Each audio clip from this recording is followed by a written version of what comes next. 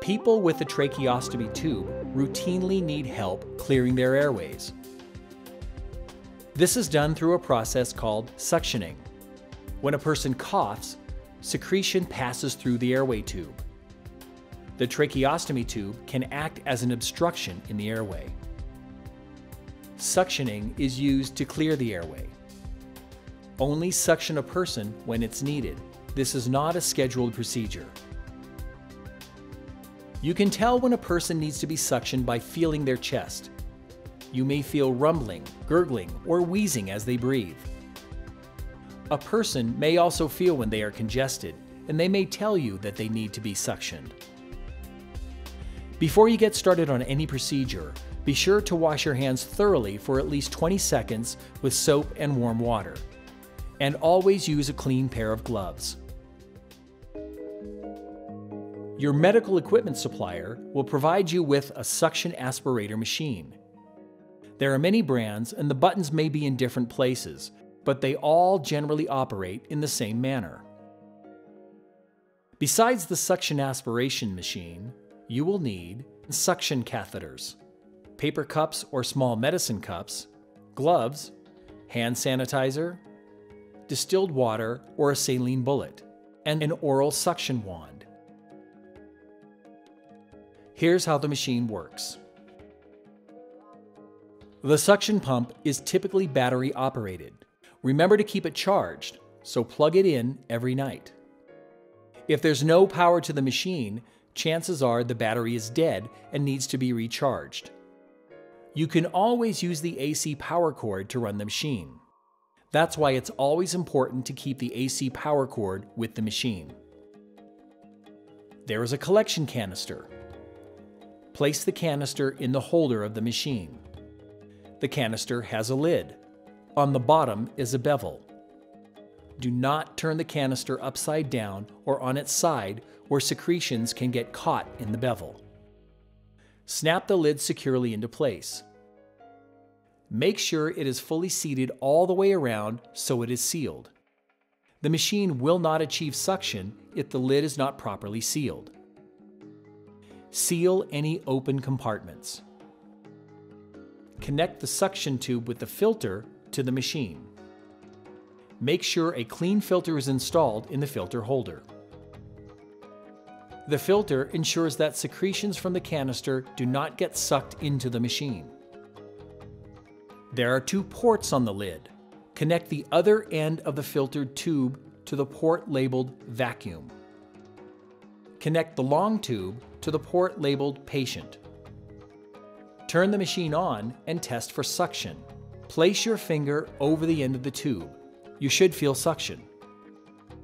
If you do not feel suction, check all of the connections. Start at the machine first by disconnecting the hose and check for suction.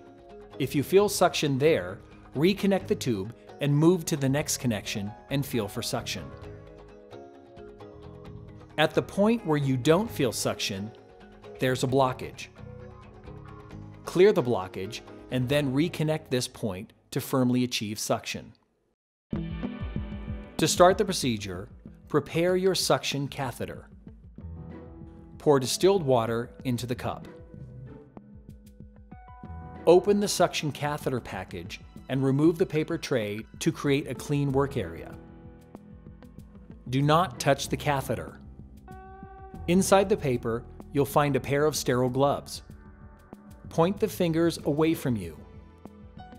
If you're using a straight catheter, you'll need to have your own sterile glove to perform the procedure. Double glove your dominant hand with the sterile glove. This is the hand that you will use to perform the suctioning. Open the glove from the bottom and be careful not to touch your fingers. If you contaminate your hand or the catheter, do not proceed. Start over with a clean kit. Now you may take the suction catheter out of the sterile tray. If you do not have a medicine cup for distilled water, you can use the sterile tray. Attach the sterile catheter to the suction hose connected to the machine. Unwrap the hose and move to the person. A helpful tip is to keep your hand above your head so you don't contaminate the sterile catheter. When preparing the catheter, hold it like a bow and arrow above your arm. Bend the tip as you are holding it like a pencil. Do not hold the catheter under your arm, as you may risk contaminating the catheter. Lubricate the tip of the catheter in the distilled water. Now you're ready to suction the patient. First, you need to turn the machine on.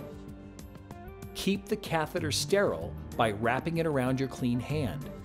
Use your other hand to turn the power on. Slowly insert the catheter into the trach tube until you feel resistance. Once you feel resistance, pull the catheter back about 1/8 of an inch. To create suction, hold your thumb over the hole at the other end of the catheter. This creates suction power. Twirl the catheter inside the trach tube while gently pulling it out using your other hand. Allow the person to catch their breath.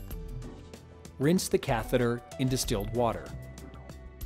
Repeat the suctioning process. Do this as many times as needed until the airway is clear or until the person tells you that the trach is clear of obstruction.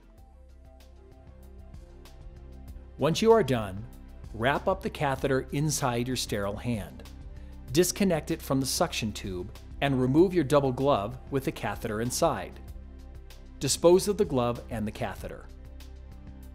Once you're finished, you'll need to clean the canister. Remove the tubing and the lid.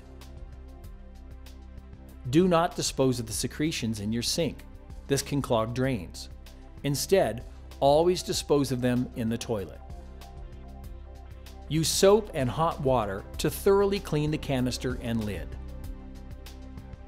Place them on a clean paper towel to dry.